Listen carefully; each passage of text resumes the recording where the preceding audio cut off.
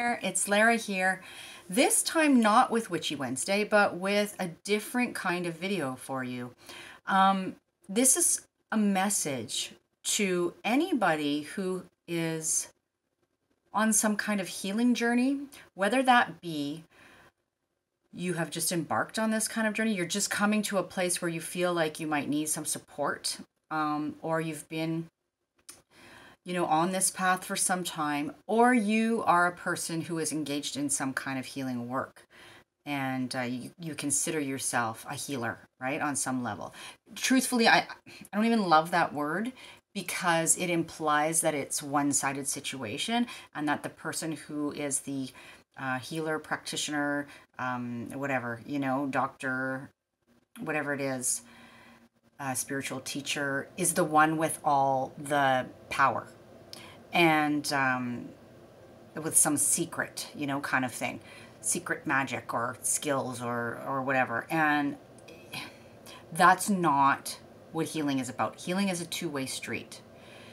And so ultimately giving our power away completely to another person and expecting that that's going to be the magic bullet is not to our benefit in the end, right? And it can be even, it's a strong word, but it can be damaging. It can be dangerous if we do that as well.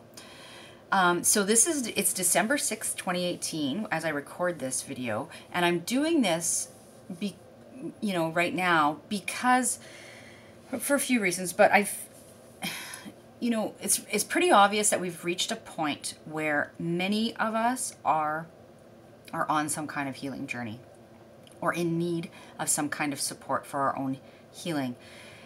2018 has been a triggery year for many people, and we may have come to a point by choice or by circumstance or whatever, that where we know something's got to give, right? And we need to get some support and some help.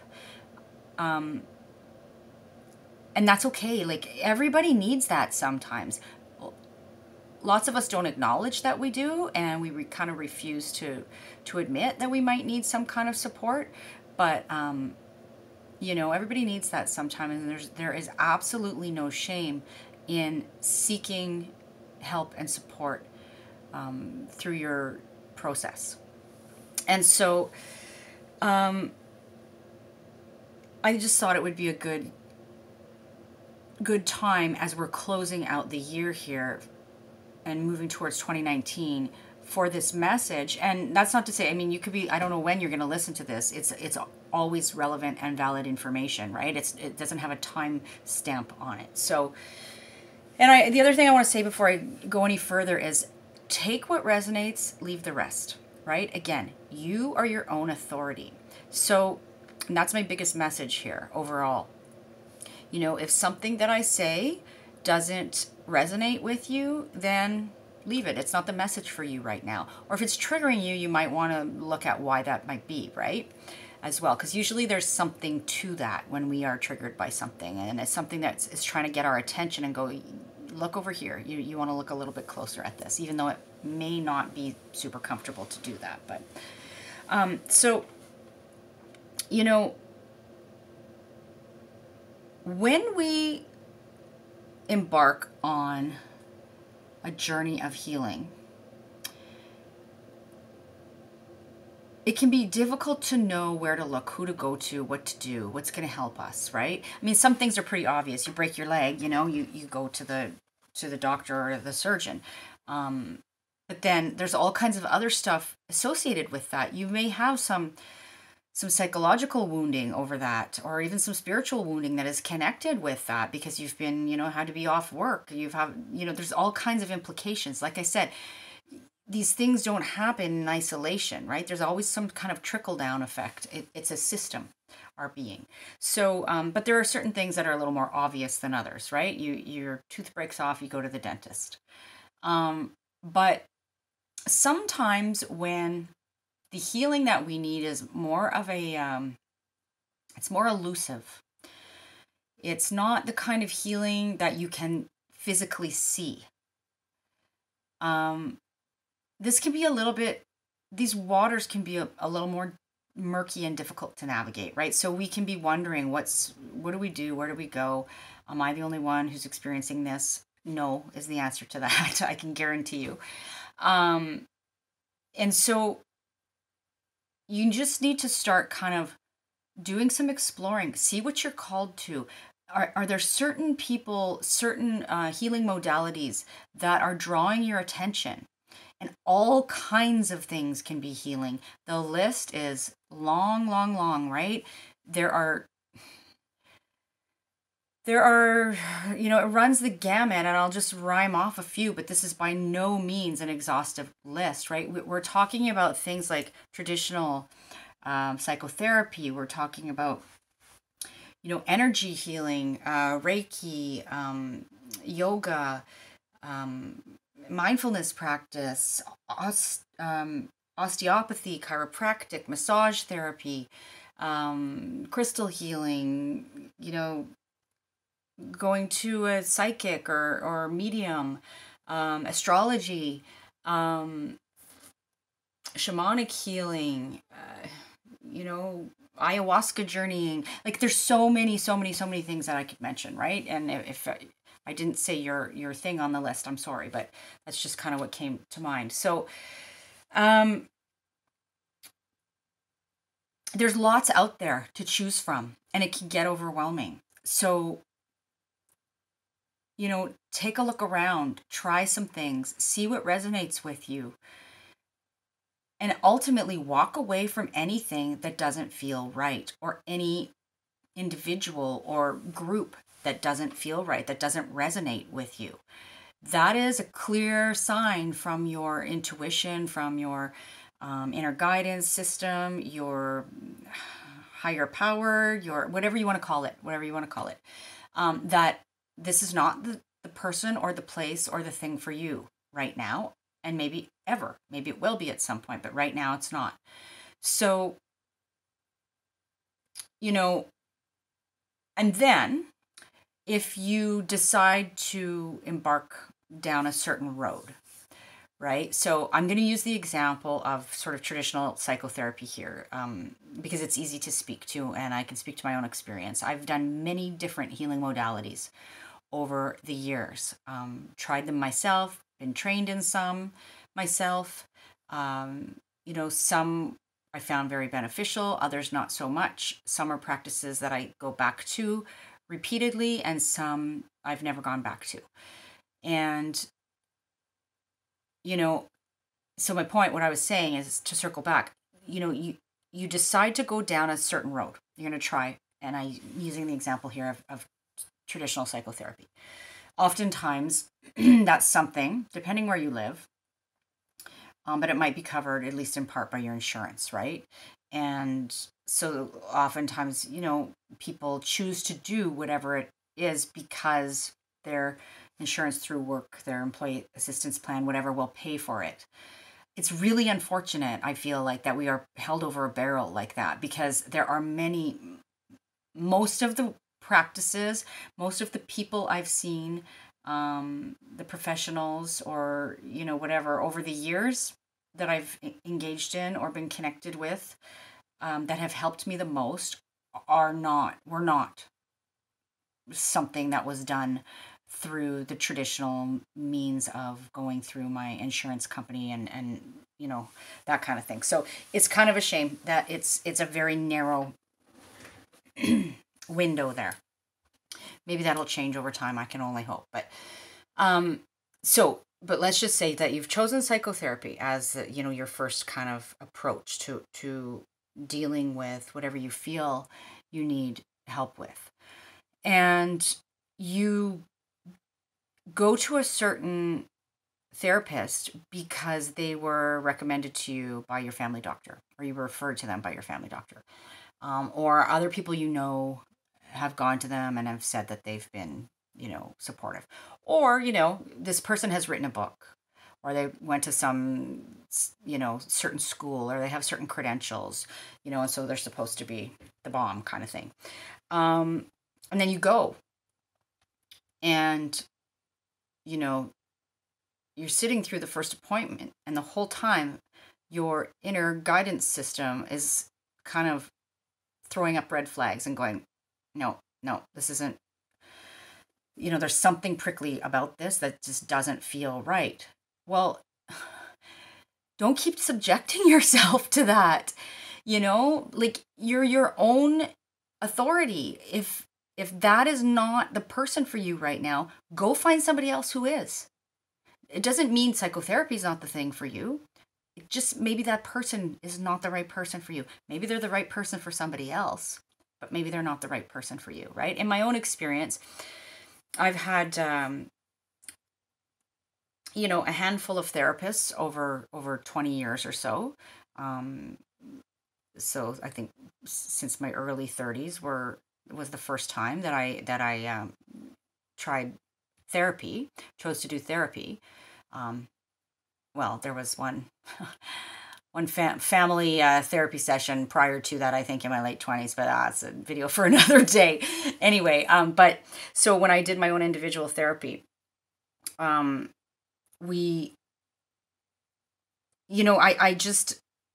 had some people where I would have one appointment or two appointments with, and I was getting those red flags, and I was just like, it's not working for me. This is not helpful.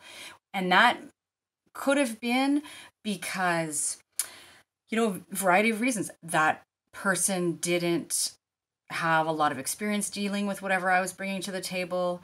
Perhaps they had their own baggage that they had not worked through, or stuff going on in their own life that they were focused on, so they were not fully present.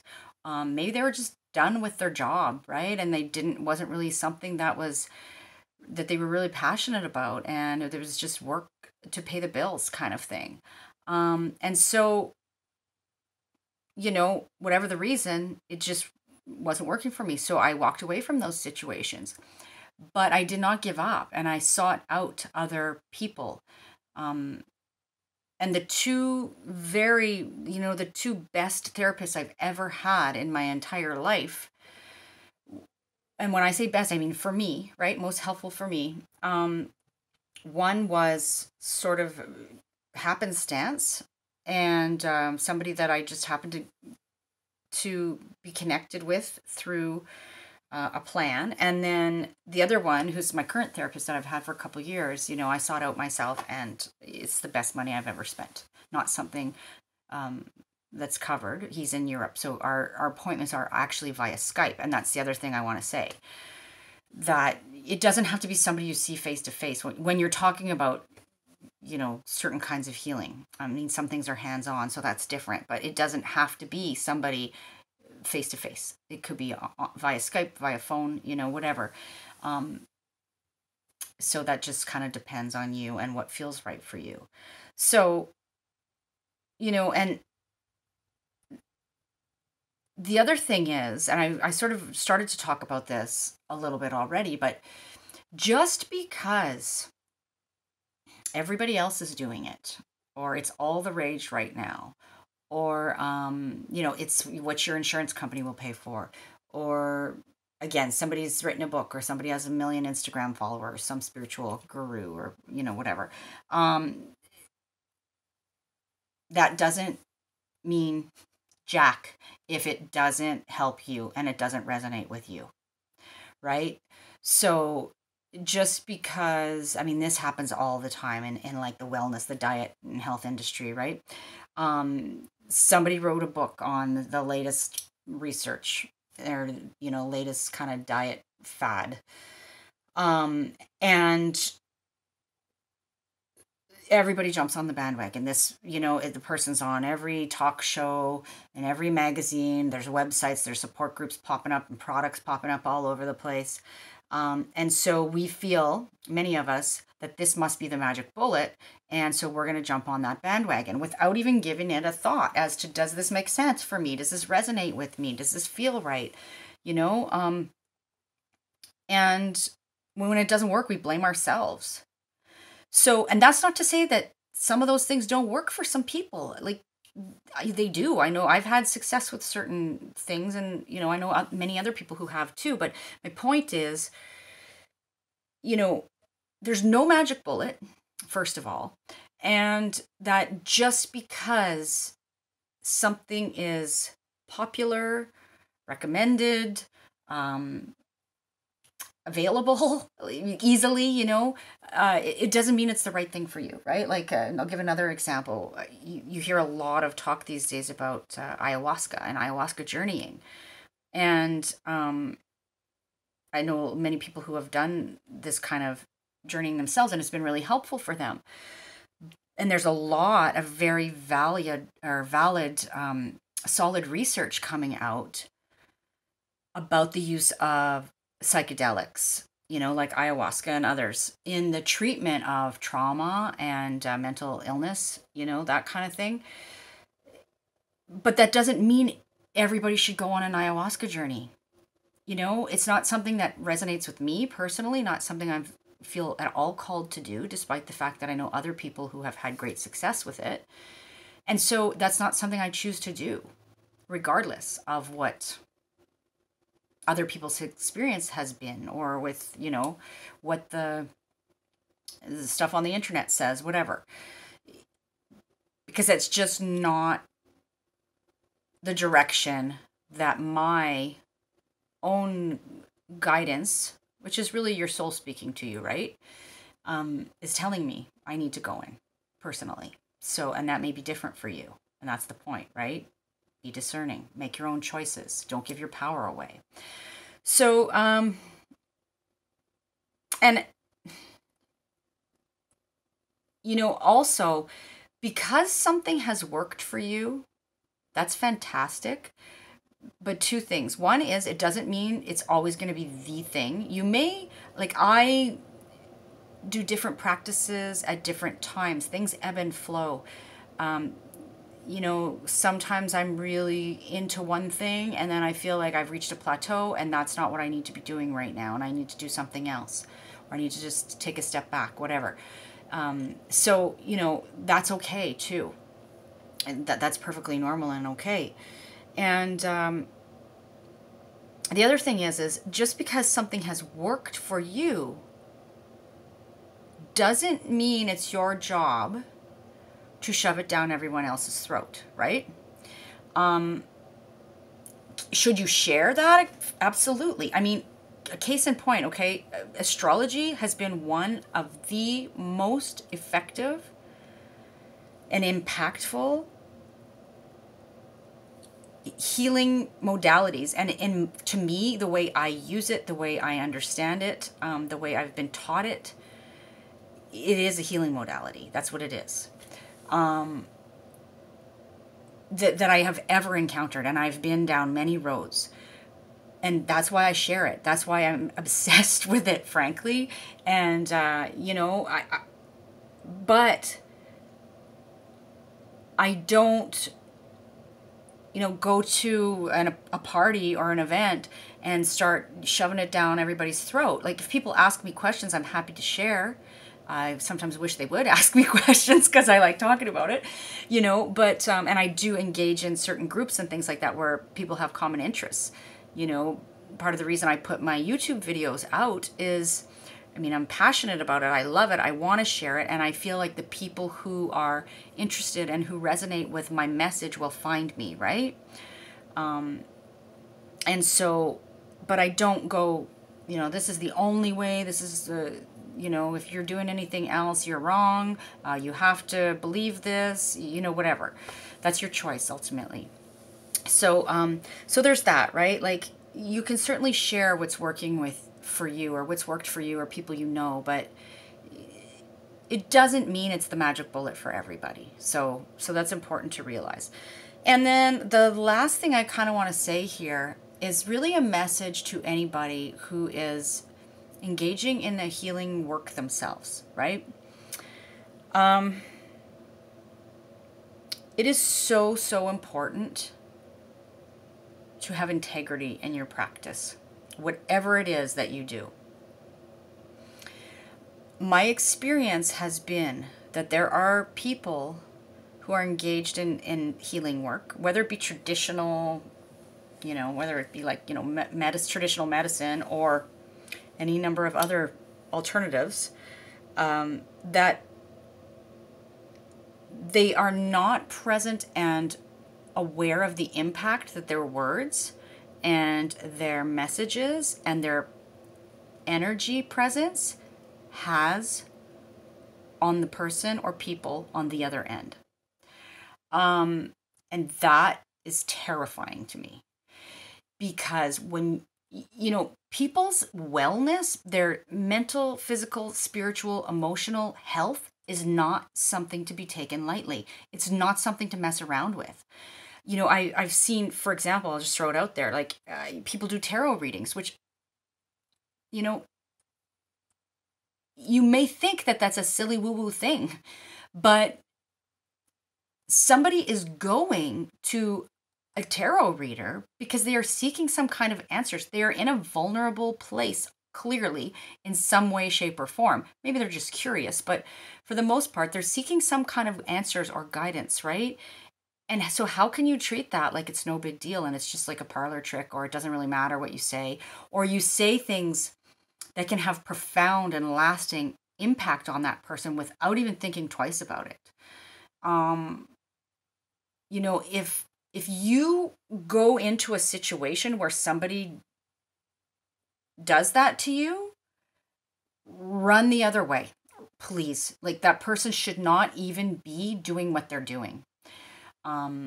They clearly have not done their own work. And, it's so important as somebody who engages in any kind of healing practice to do your own work and continue to do your own work. It's never really done. There may be ebbs and flows, times when you need things more than others, but the best healer is a healer. And again, I use that term healer, keeping in mind it's a two-way street, who is willing to do their own work and is aware of their own biases and baggage and trauma and all of that stuff, right? So that's really, really, really important. And so, if you are somebody who does healing work yourself, then I really hope that you take good care of yourself, and that you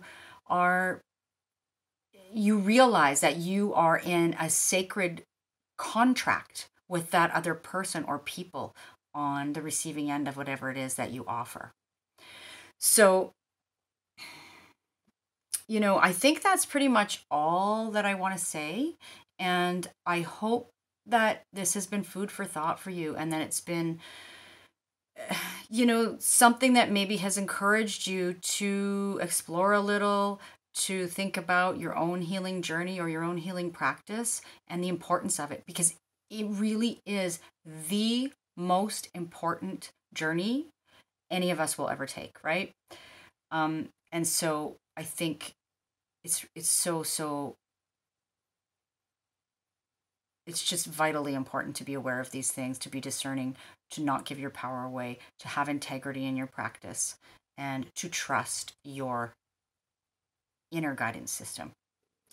So with that, I will say goodbye for now, and I will catch you in another video, okay? If you are interested in the kind of work that I do, then please, you can check out my website at the link below, and I'm happy to answer any questions that you might have. All right, take care. Bye-bye.